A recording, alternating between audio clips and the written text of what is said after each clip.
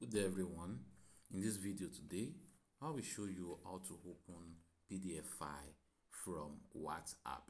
So to do this, firstly, what you have to do is just to make sure you have the PDF app installed on your phone. So to do that, you just have to go to Play Store.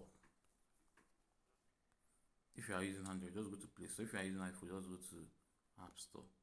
So to do that, just open your Play Store app. Then search for PDF right there. PDF. As you can see, PDF reader. Just click on it to continue. Then you can install any of this PDF reader. As you can see, this Adobe Acrobat reader, you can install this one. So when done installing it, you can then go back to the WhatsApp document. So when done, just click on download to download the WhatsApp document. So when done, click on it to open.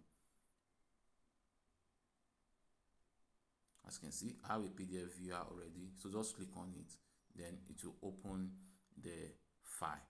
So right now, as you can see, the file has been opened, so you can scroll down and see other file. So that's how to do this. Hope this video helped.